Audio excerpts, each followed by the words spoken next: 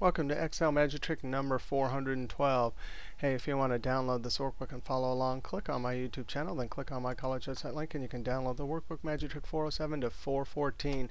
Hey, this trick is in response to Excel Magic Trick 387, where we did data validation drop-down list with relative cell references. Dave from Florida says he had a bunch of lists like here. Off to the side, and he wanted to add a drop down.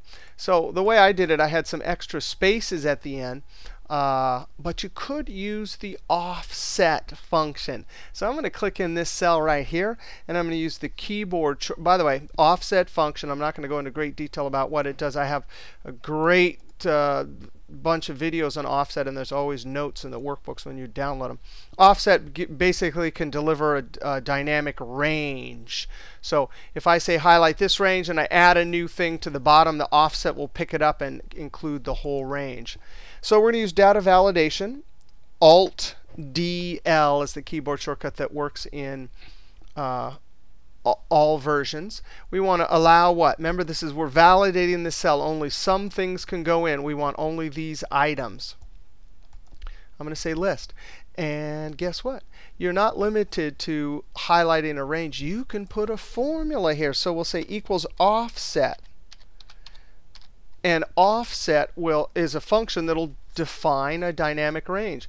Well, we're going to start our range. Remember, because our goal is to get the data validation list in this cell from this column, this cell from this column. So the offset has 5 arguments. The first thing is, hey, where is the starting cell? I'm going to click there, and I'm going to hit the F4 key to lock it, because it's a relative cell reference. As we copy this actually empty cell, but the data validation will copy over, we want this cell reference to move from the beginning of this column to there. Okay, that's the first argument. The next 2 arguments are, do you want to move away from this starting position? We don't. So I'm going to put comma for don't move up and down any rows, comma for don't move up and down any, move left or right any columns, and then comma, how tall is this range? We're going to use count. Now count will count non-blanks. And this trick requires that you don't have anything below it. There's nothing that's not below it. That's hanging out from another cell. Now, I'm not going to highlight the whole column. I'm actually just going to highlight from, say, G2 down to G100 or something. By the way, there's nothing in those cells right there. That's stuff hanging out from other cells. So I'm going to go down to, by the way, I could have typed this out. Say 100. I don't, because I'm assuming that my lists are never going to get bigger than 100. And then I'm going to hit the F4 to lock it, because those need to be relative cell references. Again, those dancing ants, they're in this formula inside of data validation, which are going to be in this cell. When we copy this cell over to here, the dancing ants will move over to this next column. Close parentheses. That is how tall it's going to be. Close parentheses. We can just leave off that last argument. How wide is it?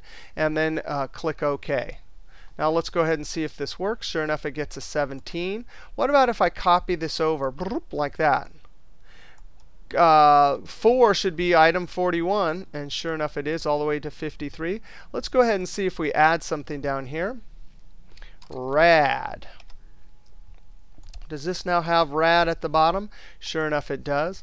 What about, what if I were to copy this down, like down to 25? Does this one now have 25? Sure enough. OK, so we saw data validation with relative cell references like we did in the last video, but we used offset. We also saw that you can copy a cell with data validation, and it copies the data validation over. All right, we'll see you next trick.